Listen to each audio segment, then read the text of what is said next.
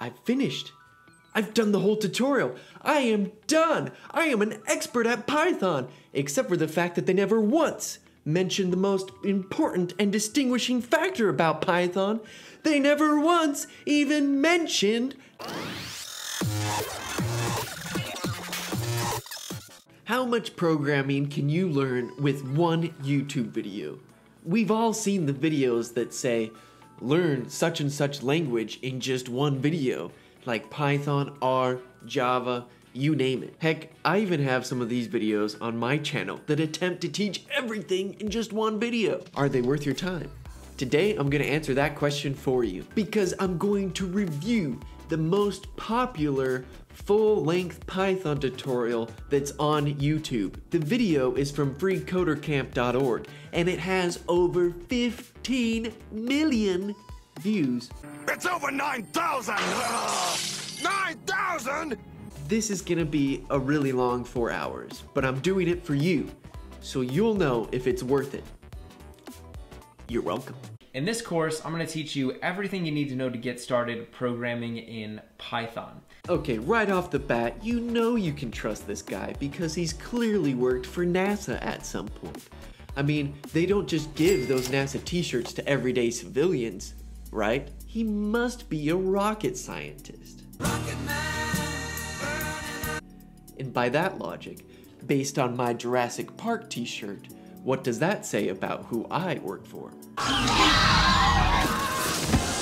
He definitely looks the part of a computer programmer, with that long slicked back hair and his backwards hat, leaning back in his chair all cool and chill-like. In fact, I did some digging about our mysterious instructor here, and it turns out they have a bachelor's degree and master's degree in computer science from the University of Scranton. So that's pretty cool. I trust he will be an excellent instructor.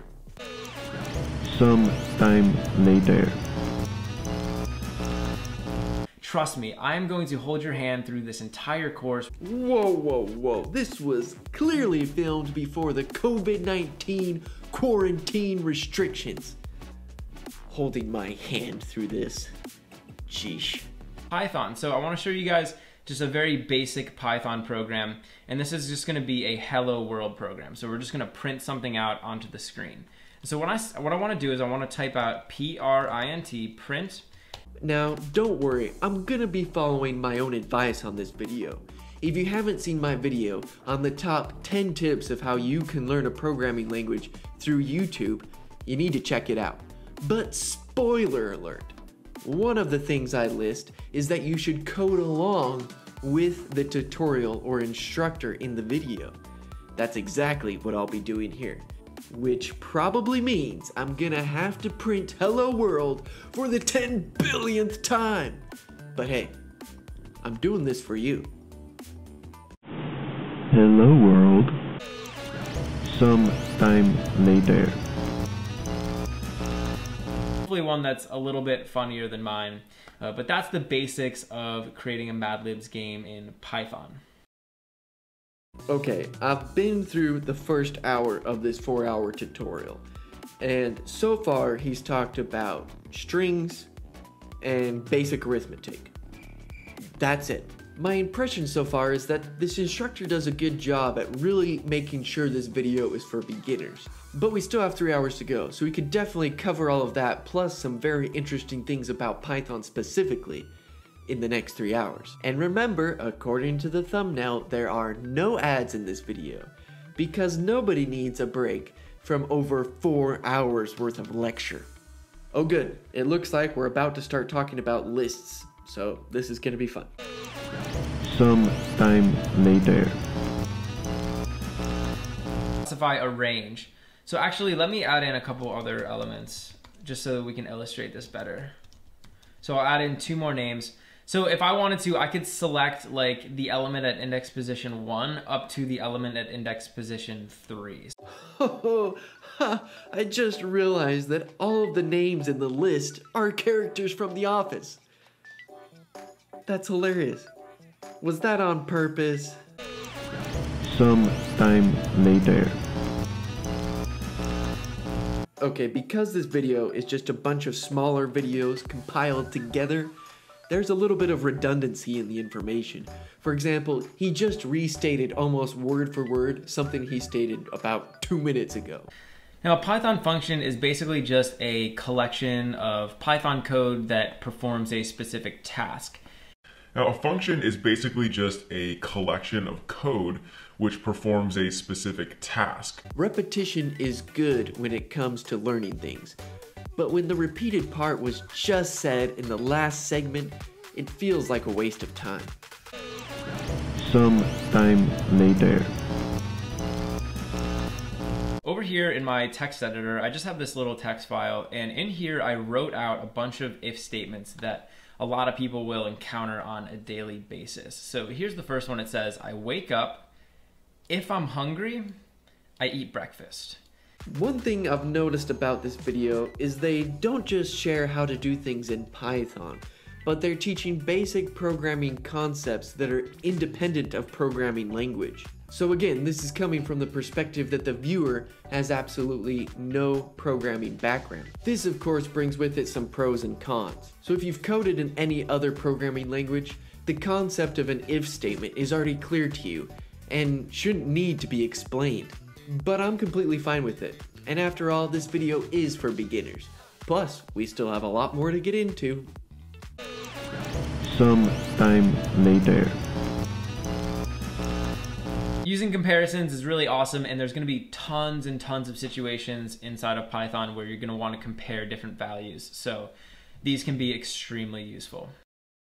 Okay, 2 hours are done. Woo-hoo-hoo. So far we have covered arithmetic, strings, lists, if statements, and functions. And when I say it out loud, it doesn't sound like much, especially since we've been doing this for over 2 hours. But hey, the explanations have been great so far. Some time later. But the basic concept is we have a for loop and then we have some if loops inside of it, and we're calling this awesome function that can translate a word for us. Okay, 3 hours through the tutorial. The last hour was a lot of for loop and while loops. One thing I've noticed that I really like what this instructor does is when they introduce a concept, almost immediately they have you create a small program or project that uses the concepts they just introduced. Now these are really simple and honestly kind of silly, but hey, they're really good at helping you solidify these concepts because you get to apply them somehow. So that's awesome. Ooh, this next hour is starting with comments. It's taken us over 3 hours to finally introduce that you can write comments in your code. I'm actually very okay with that. Some time later. Let me give you guys an example. Let's say I had in my program, I was creating a variable, right? So I wanted to create a variable called value, and I set it equal to 10 divided by 0. Now, if you know anything about math, you'll know that you can't divide a number by 0. It's not possible. You can't divide by 0, he says. Obviously, he hasn't seen my video that explains how you can divide by 0. Because if he had, he would know he's wrong. Wrong. Some time later. So hopefully this makes sense. You know, this was a lot of code, so if you don't fully understand what I did, go back, watch the video, you know, try it a couple times on your own and see if you can create your own multiple choice test. I can't believe I'm saying this, but I have completed 4 hours of this tutorial. I should be done, right? Wrong. Wrong. There's an extra 26 minutes. Whew. It's like a bad sports game that's going into overtime for the 5th time. Gets it in, Middleton for the tie. Oh my goodness! Chris Middleton ties it. Some time later. So, Python interpreter, definitely awesome. I would play around with it, you know, have some fun, and take advantage of it. Hey, thanks for watching. If you enjoyed the video, please leave a like and subscribe to Draft Academy to be the first to know when we release. Wait, that's the end? a little blurb about the Python interpreter. Holy cow, that was anticlimactic. But I'm done. I've finished.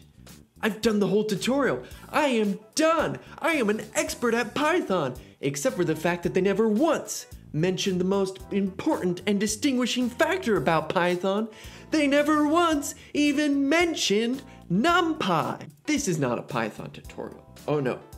This is a general programming tutorial that happens to use Python as a language. Everything in this video could have easily been written in some other programming language, which fails to grasp the uniqueness about Python and why people love it so much. In my opinion, NumPy is one of the distinguishing characteristics about Python.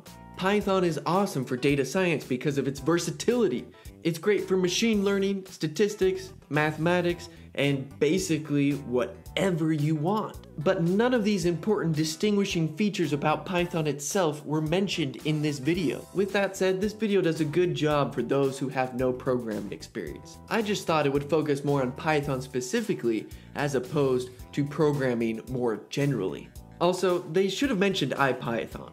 Ipython is very similar to the Python interpreter, but in my opinion, it's way better. In fact, you should check out my videos about what Ipython is and how you can use it. At the very least, I hope this review gives you some insight on whether or not this type of video would be useful for you to watch. Here's what I recommend. If you already know another programming language, but want to learn Python, I don't think you should spend time on this video. There are other videos out there that can help you learn the specific syntax and features of Python programming without explaining to you the basic concepts of an if statement. You can get right down to using Python specifically for what you're hoping to do. So again, if you already know another programming language that's not Python but want to learn Python, I don't think you should watch this video, because then you're just going to be wasting your time manually sifting through these basic programming explanations. However, on the other hand, if you have no programming experience at all, then this is a really good video for you. Just make sure to follow my 10 tips of how you can learn programming from a YouTube video. And please understand that you will not be an expert at Python after you complete a full course online. I would not want to hire someone whose training comes from one video online. The real learning comes when you take these tools and practice with them to solve unique problems. This is something I try to stress to my subscribers. Practice makes perfect. So, what do you think about these Learn Python in One Video videos? Are they worth it? Have you ever used one? Can you really learn a programming language in just one video? Let me know what you think in the comments below.